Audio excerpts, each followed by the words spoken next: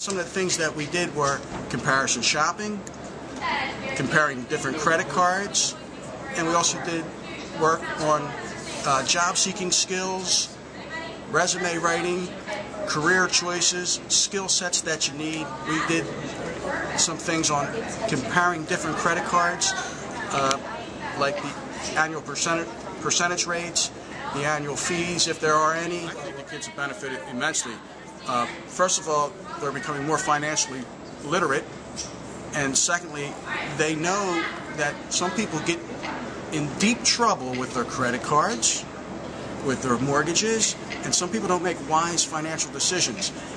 They're learning to think that before I make a financial decision, I have to kind of weigh my different options and choose the correct financial decision for myself.